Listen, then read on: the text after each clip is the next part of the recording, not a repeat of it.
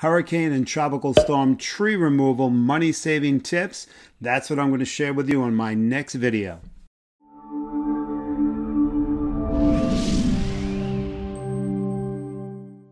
Hello YouTube and welcome back to my channel. If you're new, my name is Mark Schreier and I'm a licensed sales associate with Century 21 American Homes Real Estate right here on Long Island, New York. I'm going to share with you some money-saving tips if you have a tree that you think needs to be removed, because we are in hurricane season, which officially started June 1st, and that tree's been on your mind, like a tree that I've had in the back of my house for many, many years, and I'm thinking about getting it removed. But it would cost me a significant amount of money if I did it. We just experienced Tropical Storm Fay here on Long Island. And my luck, that tree sustained a significant crack in one of the large limbs that's lingering about 30 feet above the ground, about 10 feet above the utility company power lines. So luckily for me, it did not fall at that time.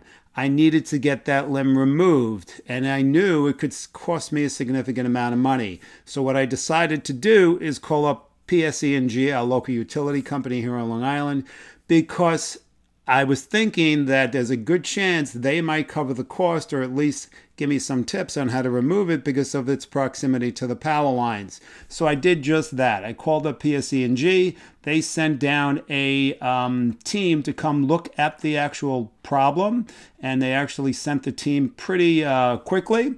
So when that team came, they assessed the problem and they said, yes, they will remove it. However, they told me that they're not going to remove the debris, because unlike when they prune the trees every fall here on Long Island and they come and cut down the healthy branches that are around the power lines, they said this is a different scenario. They will cut it and they're going to leave all the debris on my lawn.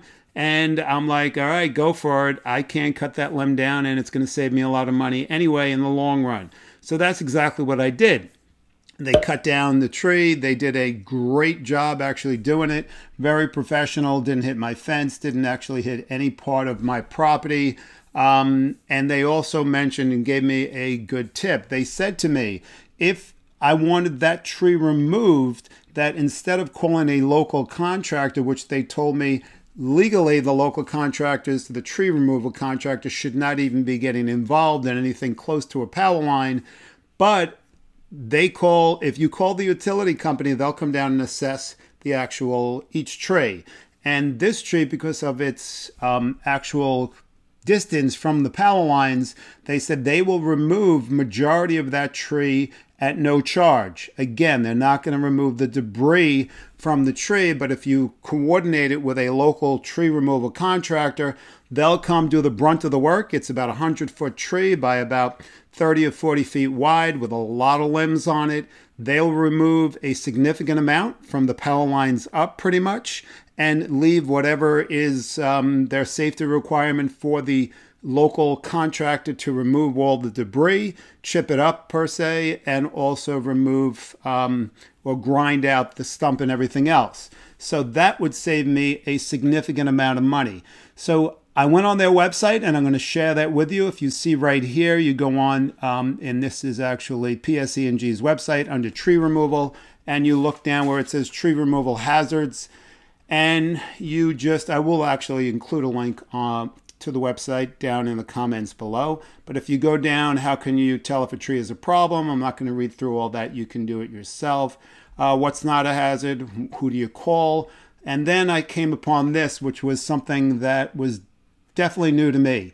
If you need a healthy tree removed, even if you don't think it's that close to a power line, if there's power lines anywhere in the vicinity of the tree, and it doesn't just have to be the base or the trunk of the tree, they will come out and assess it. And they might not remove the whole tree, but they'll remove whatever part of the tree is what they call a liability or a possible safety issue for a local contractor to come and do. And whatever they do, they're doing at no cost other than your utility bill, naturally. So it says need a healthy tree removed. If you need a healthy tree removed, that is within 10 feet of a primary or secondary wires. Now here's the caveat. It's got to be from pole to pole. If it's from the pole to your house, it's not going to be, they're not going to pick it up and do it. However, if you're not sure, call them. They don't charge you to come out.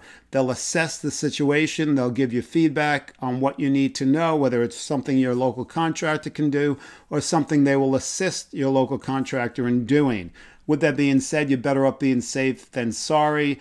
Anything that's near a power line, definitely call up your utility company. If it's not PSEG, find out what the utility company is that supplies electric in your town, and it could save you a significant amount of cash. I would go on this website for all those people that live on Long Island, find out all the contact information, give them a call, and hope this was helpful. It saved me some aggravation, and this is Mark Schreier from Century 21 American Homes, and thanks again for watching my video.